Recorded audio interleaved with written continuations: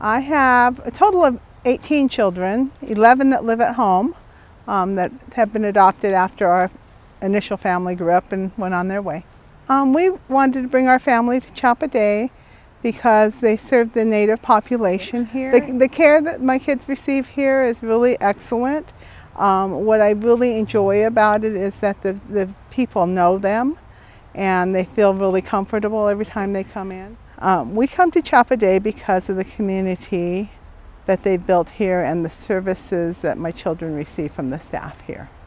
The diabetic services that we use here at Chapa-De are my son, who is 15, was diagnosed as pre-diabetic, and he has been using the services here and has built a relationship with the personal trainer and is now lost weight, able to control his food intake, and it really has given him his life back.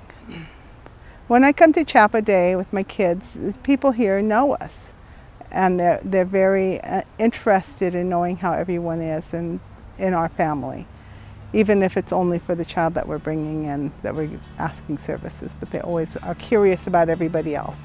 Makes us feel welcome.